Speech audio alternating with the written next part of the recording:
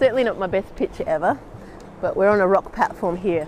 And I'm using a technique called big rock, little rock to keep my stays down. And so what you do is exactly that. You get a big rock and a little rock. So there's the big rock here and your little rock here.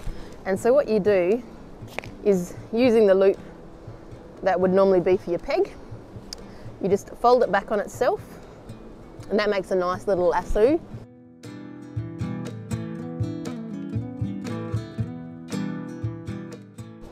This would normally be where your peg would go, jam, but you just use that loop to make a nice little lasso, and you put your little rock in there, pull it tight, and try and use the sort of the rock features of the rock to make sure it will hold down nice and tight. Then you put him there, and then you get your big rock, whoosh, smash it in front.